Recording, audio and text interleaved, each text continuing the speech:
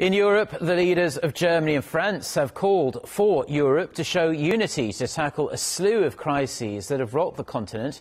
In a rare address to the EU Parliament on Wednesday, Angela Merkel and Francois Hollande spoke about boosting cooperation to control the flow of refugees, strengthening the economy and ways to confront challenges from Russia as well as from the Islamic State group. Now, given the multitude of issues, Merkel said Europe was facing a test of historic proportions. Hollande also warned of a, quote, total war between sectarian rivals in the Middle East that would reach Europe without international efforts to stop the fighting in Syria.